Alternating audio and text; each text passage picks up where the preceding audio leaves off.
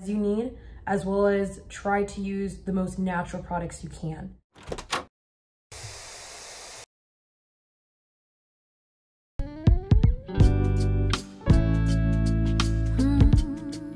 Do you have a moment?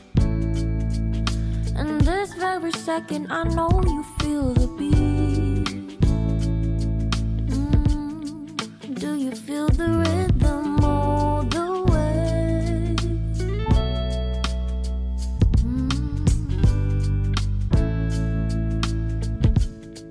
Can you see the vision?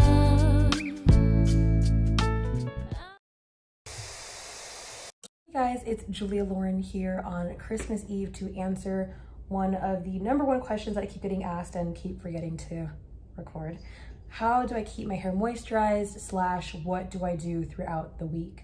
So a lot of you guys know that I adopted the Indigenous Strands method. I tweaked it to fit my own natural hair and what it likes to do. I will admit that over the course of 2020, I wasn't following it as closely as I should have, which is probably why I experienced some of the breakage that I did.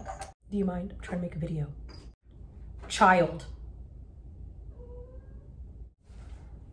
So anyway, I put together a little list of how I keep my hair moisturized and a little bit of what I do throughout the week. #1, stick to a routine for at least 3 months. Yeah, I would say about 3 months before deciding that it doesn't work for you. The first time I did the Indigenous Strands method was when her first video came out with her thigh-length hair, and she talked about how she washed her scalp with the hot rag. Y'all know what video I'm talking about. And I followed her instructions to a T. I did this for maybe around 2.5 months before I decided it wasn't for me. It wasn't until I truly stuck to the routine that I realized one of the main reasons my hair was so dry is because I would change my routine way too often to try to keep up with whatever trend was happening on YouTube.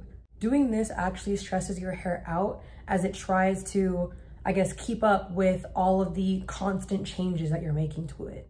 So I know it's hard, I know it's difficult, but one of the key reasons your hair is so dry is because you're changing way too often. Just stick with what you know.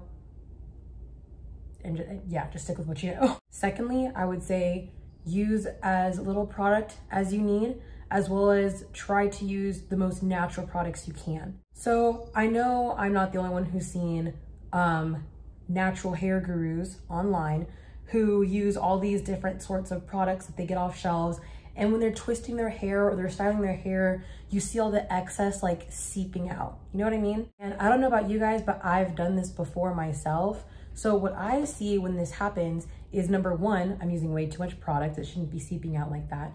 And #2, it's showing me that my hair isn't actually soaking in whatever product I'm trying to use. It's kind of just sitting on top. So after everything dries, my hair ends up kind of greasy and oily at the end of the day.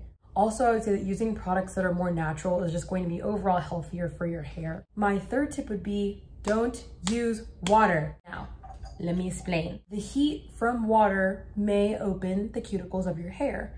The absence of heat in water may close those cuticles of your hair. But at the end of the day, water does not moisturize your hair. What does water do? It evaporates, leaving your hair in the same state it was in the first place. So I never, ever, ever, ever, ever, ever try to moisturize my hair with water. So if not water, then what? I personally like to use aloe vera juice. However, if I am out of aloe vera juice, or I just feel like it's a little bit too expensive right now, I'll instead just get coconut water and I'll moisturize my hair with that. I put it in a spray bottle. Sometimes if I'm feeling uber luxurious, I may put some lavender essential oils in it and I use that in my hair. And speaking of oil, never use oil itself to moisturize your hair. Oil seals in moisture or lack thereof and should not be relied upon in order to moisturize your hair. I see a lot of people who try to oil their scalp. I know a lot of us were raised doing that. That's actually not so great for your hair. That actually causes a lot more buildup than we previously thought. So I never put, I don't really put anything on my scalp unless it's the aloe vera juice itself. As far as oils go, I follow Indigenous Strands and using castor oil. Whatever oil works for you, works for you. I have spoken quite a bit of times in some previous videos about how I don't like Jamaican black castor oil. I've actually gotten a couple comments by people saying that black Jamaican castor oil is not a mixture of oils. If anybody can provide a link for that or something showing that, or a product that they like to use, it'd be greatly appreciated. Number 5, your hands are probably in your hair. No, that is a big no-no. That'll cause dryness so freaking fast. So number 5, keep your hands busy. I don't know what you like to do in your spare time, just as long as it doesn't have anything to do with your hair. Like, after your hair is done, leave it alone, sis. Leave it alone. Your face and your hair, leave it alone, don't touch. And then in order to help with that, number 6, as you see here, put your hair up. I would say either put it in a scarf, or at least by the bare minimum, put it in a bun. This is actually what I do throughout the week. I usually have my hair in a bun, and then towards the end of the week, because it's about wash day, again, and my hair starts looking all frizzy, is when I usually start wearing more scarves. But keeping your hair up and tucked away will keep your hair much more moisturized. And then finally, my last tip, number 7, this I didn't learn until I was pretty much moving away from Arizona to Texas. Your hair might be reacting to your climate. So a little tip that I like to use, right now I just mainly use it in the summer, before I go out, just like how my skin needs to protect it, and so I put SPF, my hair needs to protect it. So I actually spray a heat protectant over my hair before I go out if my hair is going to be exposed. If not, and I'm gonna be out for a significant amount of time, I wrap my hair in a scarf. It's so important to wrap your hair away. Believe it or not, I think it's way easier for us to keep our hair moisturized than we're thinking it is.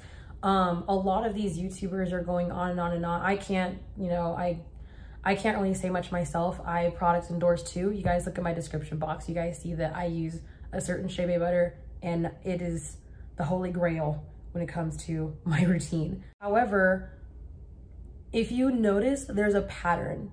There's a pattern because these YouTubers say, I do this once a week. I do this once a month. I want you to take every single video where they say that, where they say they do that something X amount of times a week or X amount of times a month, and then combine it and try to see if they actually do all those things. You really think sis is using this leave-in conditioner once a week, plus this clay mask this many times a week, plus this other mask that she DIYs herself, plus this other DIY mask, and then she also shampoos with this one once a week, but she shampoos with this one once a month? Ain't nobody got time for that. Your hair can't keep up with all of that. Stick to what is best for your hair. Stick to what you know. Make it as simple as possible. If you guys want an updated routine as to how I go about the Indigenous Strands method, and maybe I can go into more detail, please feel free to leave a comment down below. I'd be more than happy to make that for you guys. And for now, this is Julia signing off. I'll see you guys in the next one.